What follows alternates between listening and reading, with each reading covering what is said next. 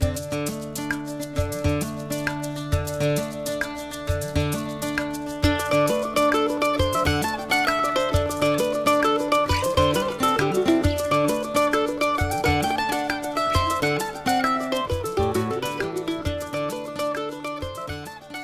going to be really cool. We've never done anything like this in our store.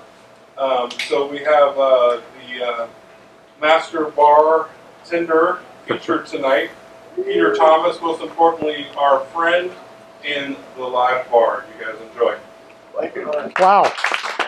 Very kind. Thank you.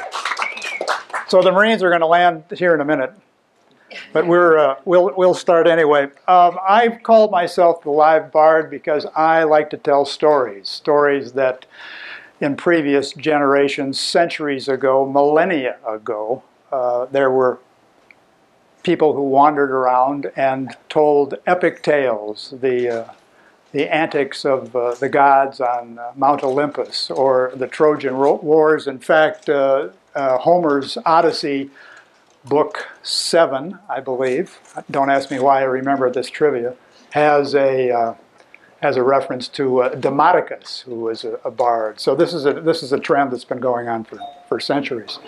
And I have had experiences in my life that people have, in my family, had recited poetry at the drop of the hat at some dinner or whatever, and it's always intrigued me.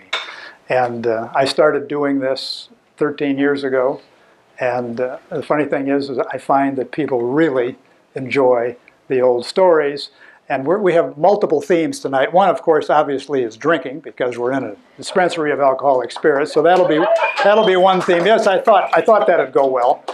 And a couple of others that I'll save. I mentioned, and I guess everybody's heard me. For example, we have a bagpiper up there. We're going to do a tale about a bagpiper at the end of the show, towards the end of the show. Our first poem, I'll just start. Our first poem takes place in India. This is based on a true story. A lot of my stuff is based on factual information. Written in 1890. It uses the language of a common soldier, and which was a remarkable innovation for the British reading public at the time. Everyone else was doing high literature. There are a couple of terms in here, as I frequently have to mention terms from other cultures, other time frames. Files on parade is one expression, and it's a unique way to represent an individual by using a plural noun. And a color sergeant was the senior non-commissioned officer in an infantry company. The author is Rudyard Kipling. The poem is entitled Danny Deever. "What are the bugles blowing for?" said Files on parade. "To turn you out, to turn you out," the color sergeant said. "What makes you look so white, so white?" said Files on parade. "I'm dreading what I've got to watch," the color sergeant said. "For they're hanging Danny Deever. You can hear the Dead March play. The regiments in Hollow Square, they're taking him away. They've taken of his buttons off and cut his stripes away. And they're hanging Danny Deever in the morning." "What makes that rear rank breathe so hard?" said Files on parade. It's bitter cold, the color sergeant said. "What makes that front rank man fall down?" said Files on parade. A touch of sun, the file sergeant said. "They are hanging Danny Deever.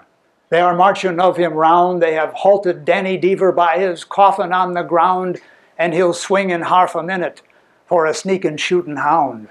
Oh, they're hanging Danny Deever in the morning." "His cot was right, and cot to mine," said Files on parade. "He's sleeping out and far tonight," the color sergeant said. "I've drunk his beer a score of times," said Files on parade. "He's drinking bitter beer alone," the color sergeant said. "They are hanging Danny Deever. You must mark him to his place, for he shot a comrade sleeping. You must look him in the face. 900 of his county and the regiment's disgrace. Well, they're hanging Danny Deever in the morning." "What's that so black again the sun?" said files on parade. It's Danny, fighting hard for life, the color sergeant said. What's that whippers overhead? Said files on parade. It's Danny's soul that's passing now, the color sergeant said. For they're done with Danny Deaver, you can hear the quick step play, the regiments in column, and they're marching us away. Oh, the young recruits are shaken, and they'll want their beer today, after hanging Danny Deaver in the morning. Danny Deaver, ladies and gentlemen, by Rudyard Kipling. Someone had asked that I start off with something happy, so I started there, and I thought it can only get better from that.